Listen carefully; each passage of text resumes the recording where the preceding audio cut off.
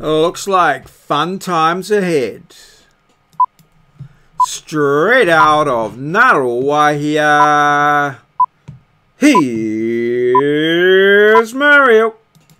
Hello, Mario's Daily Vlog, number 703. Fun times. Saturday, March the 23rd, 2019. Hello, hello. Welcome, welcome, welcome. How's your day been? Mine's been busy, fun, yeah, all of those things and others. Hi 3.5. Hello, hello, and welcome, welcome, welcome. Well, I dropped into the base today, and well, this is what was happening.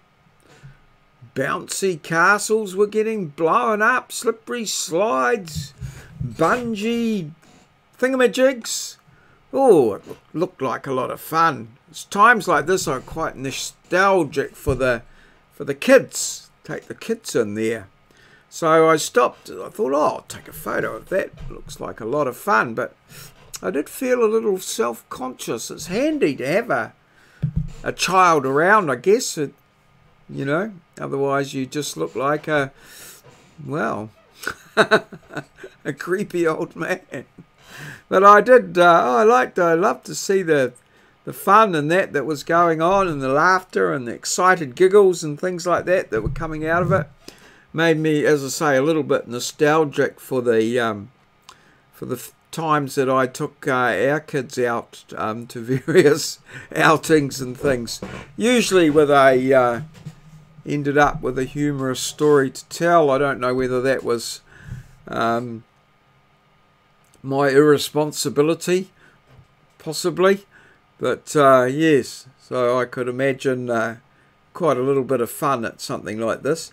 I was keen to see the bouncy castle thing blowing up there in the foreground, but I didn't stay long enough to actually see what it was. It looked quite interesting. I was actually quite interested in the blower there because, yes, I've wanted one of those for my burn barrel. They're apparently really good. I was quite intrigued with that particular one there, but it seemed like it had a huge task in front of it. So it takes a little bit of while to blow it up, and then it actually stopped, I think, at one point when I was there. So I guess they had it all in hand, and I wonder perhaps the price of it all may have prohibited me and the 4 kids really fully enjoying ourselves. But yes, nostalgia struck, and I got that reasonable little snap, as we used to say, photo. So what is today's diary? Well, we got out and tidied up the shed, and I did take a couple of photos of it, but I thought that one there was way superior. The photos were a little bit blurred and at night, but we have tidied up the area at the back of the shed, and in the process mowed the little bit of lawn there, so that's good. 2 hours I spent out there with my lovely wife. She did the chopping and lopping, and I did the mowing and got the fire going and all sorts of things. So yeah, I think she was a little bit aggrieved that I did some mowing at the end. She felt that I should have perhaps been helping with the lopping and chopping, but I think we got over that in the end. I saw the opportunity to get something filled in my vlog, and so I hit the lawn mowing zone. But yeah, it was quite tiring out there when the grass is quite long. So 4,781 steps, 703 fun times. We've got a question coming up. 300 still on hint 2, and well, getting closer, I think, but nothing as of yet. Nothing really figured too much in the Wintech front today.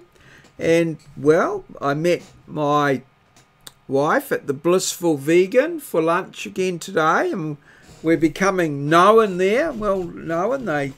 They knew what my tea drinking proclivities were, and yeah, so I imagine next time we go there they'll pretty much have it dead right.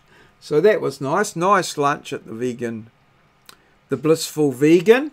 I quite enjoyed it. A student of mine recommended it to me, and then the other day he sent me a menu for another place called Victor's Place, which is a yum cha, but that's in town. So I'm thinking I might be having to head to Victor's Place as well to have a check out of that. But certainly the Blissful Vegan has been very nice. We enjoy our lunches there. It's an interesting little spot and quite busy today. And yes, I've been up at the hospital being infused. And I did find today, coming back, we caught up with our good friend Cheryl. Came in today. She was over doing some work down at the marae and wanted to borrow my roller that's there. So yes, popped in and had a cup of tea and some cake with Cheryl. That was great to catch up with Cheryl again. So yeah, I think we should have a shout out to Cheryl. If only I could spell her name correctly. I think that's how she spells it. I'm not sure. But anyway, shout out to Cheryl dropping in. Good to see her. She despairs at my staying home staycation lifestyle, as she always invites us over to Tauranga and down to Mokau.